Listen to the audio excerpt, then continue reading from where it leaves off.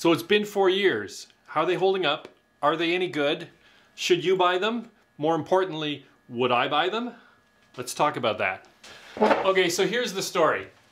So spring of 2016, my channel was still very young, and I was approached by a representative from Canadian Tire. Would I like to have some tools? Would I like to do a review video?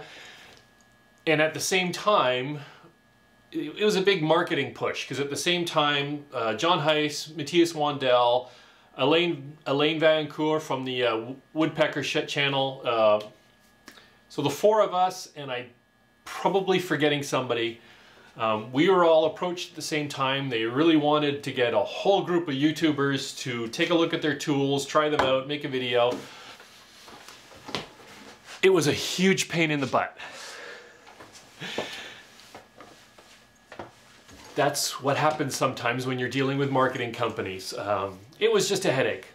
It was, you know, I'm kind of glad I did it because it was an educational experience. And so anyways, that's sort of the background story. Bunch of YouTubers were all approached. We all did some sort of a video, and during the course of that video, I made some sort of offhand comment about, you know, they're brushless, they should last longer, and ask me in 5 years.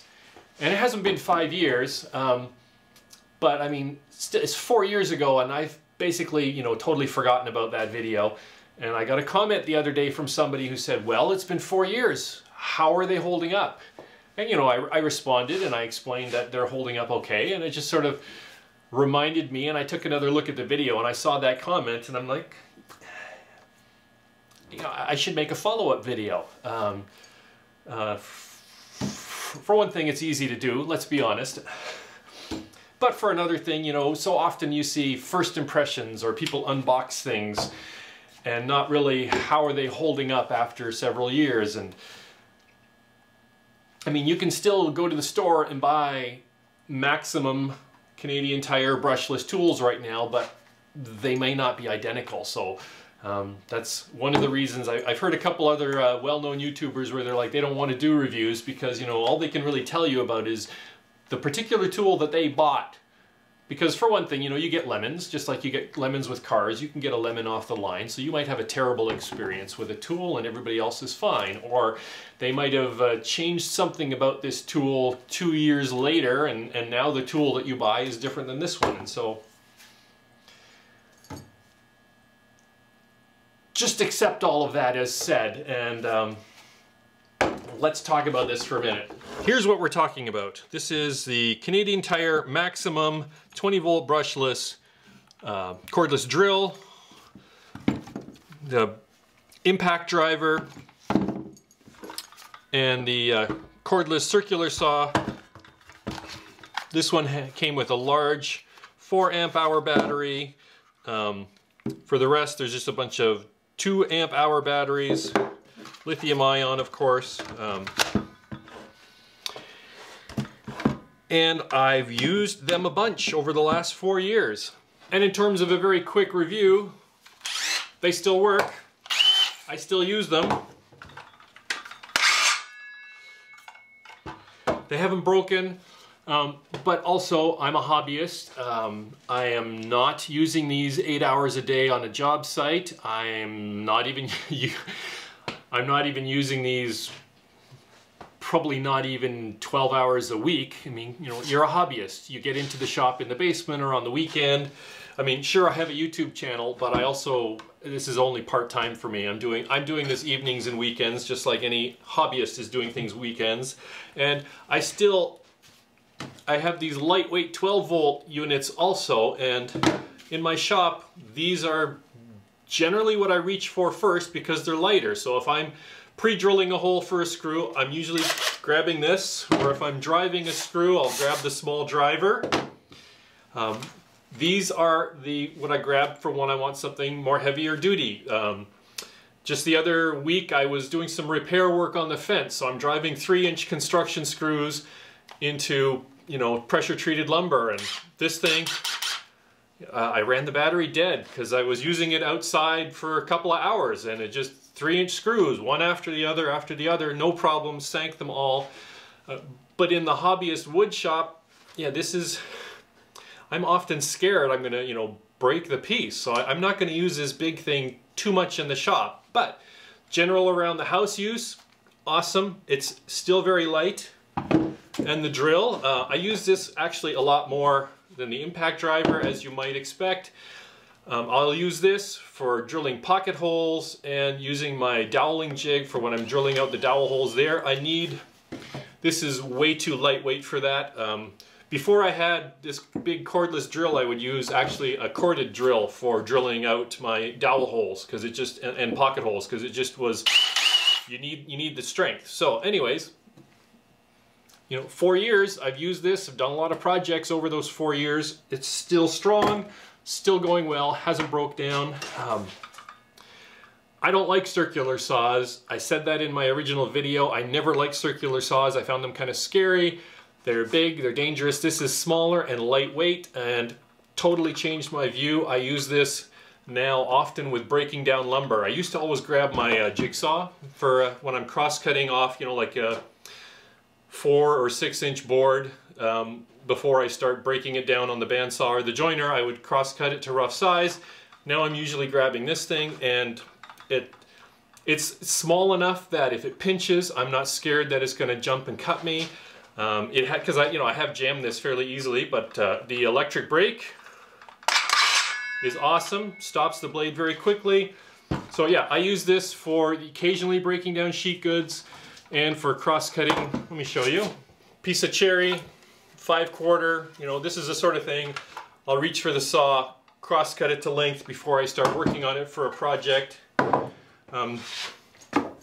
A lot of people have a miter saw. I have a miter saw. I almost never use it because just of my shop layout. So I'm more using a handheld tool when I'm breaking down rough goods. A lot of other woodworkers, they first go to the miter saw and do that. But also out in the shop, when I was working on the fence the other day, I was using this along with, you know, you just take a framing square for lining things up. So when it comes to sheet goods, I'll use this simple cutoff jig. 1/2 inch plywood with a fence.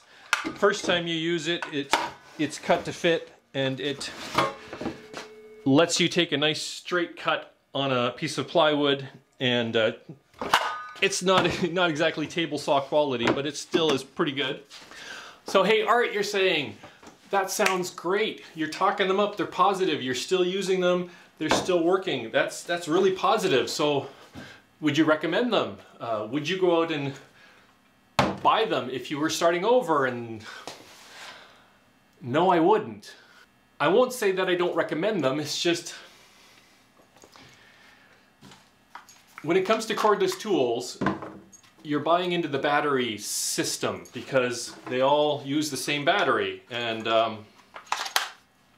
so you can swap your battery from this drill to this saw, though you usually want a beefier one on the saw, to the other drill and to the other assortment of tools. And that's where it falls down, because I've been looking around and I'm thinking that I would like to get a trim router, a cordless trim router. I've got, you know, I've got this trim router and it's got this long cord, and I've seen a few other people on YouTube who have switched over to cordless trim routers, and it's like, yeah, on a trim router, a cord is, I find it can be a safety hazard, because you can be working on a big piece and you're going around and all of a sudden the cord catches, either because you're at the end of it or because it goes under the corner of your bench or something, and you know, at the worst you can hurt yourself, but I mean at the very least you can damage the piece quite easily. So I would really like to get a cordless trim router. There isn't one. Same with maybe a cordless sander, though I'm less. A cordless trim sander would also be nice, not to have this cord dragging around. That's less of a thing for me. I would buy a router tomorrow if I could, but there isn't one. I've been scouring the Canadian Tire website. They've got, you know, the impact driver, the drill, the saw. You can get a reciprocating saw. You can get one of those cordless multi-tools, oscillating multi-tools, like, you know, the Fine and those. You can get a hammer drill. You can get a vacuum. And you can get an impact wrench like you would use on a car. And that's it. You can't get a sander, you can't get a router, you can't even get a radio or a flashlight, which again, I don't really care about those, but you know, all these people on job sites, they've got their radio going all the time. That impact wrench is sort of struck me as like, you know, Canadian Tire, their roots are in DIY car maintenance.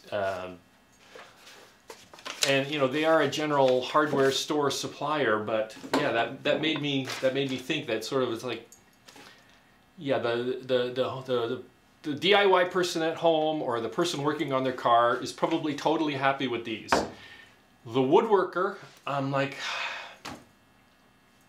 I'm kind of disappointed in that. It's like, come on, Canadian Tire, can you expand the line? And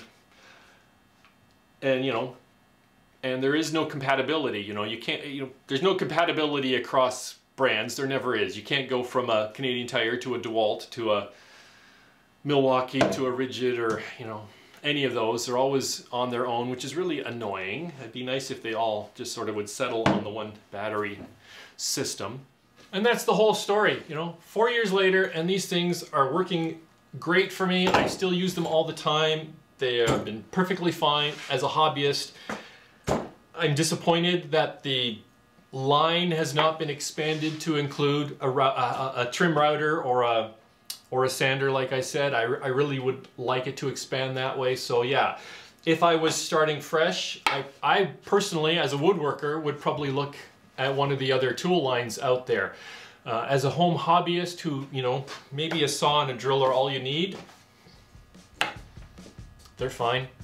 And I think that's about all there is to say. Thanks for stopping by. I hope you found something interesting, and yeah, if you feel I've earned it, please hit that subscribe button, and we'll see you on the next one. Take care.